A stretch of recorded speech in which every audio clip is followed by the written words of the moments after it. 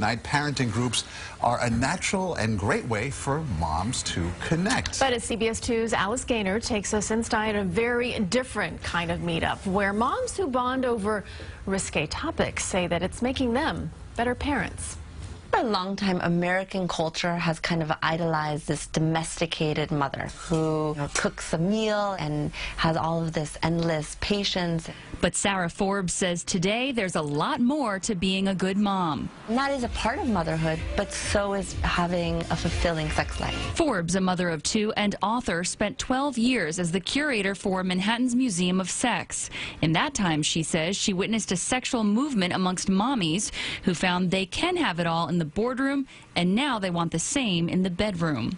Having a fulfilling sex life. That's part of this total experience that women are seeking so desperately today. It's just beyond this door. What is? My playroom.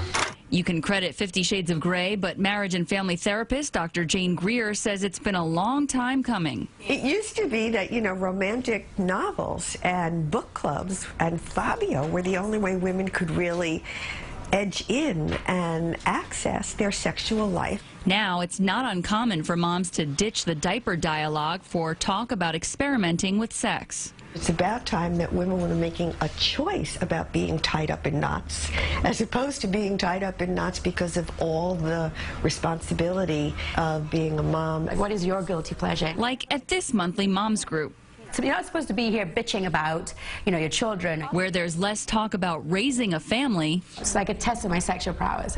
and more about how one actually becomes a mother in the first place. Oh, I'm going to explore that. Sid Asmi hosts the group at her Park Slope adult shop. It's very liberating to be talking about taboo things. You don't want to feel like your body is constantly your child's body too. Mother of two, Yin Kwan, teaches workshops on rope bondage. She says the classes are especially popular with parents who want to regain their bodies for their own playtime. I believe that, everything is connected.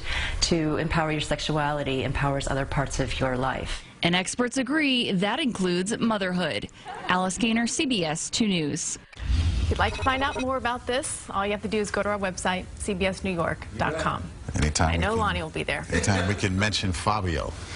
Fabio, that's one I haven't heard in a while.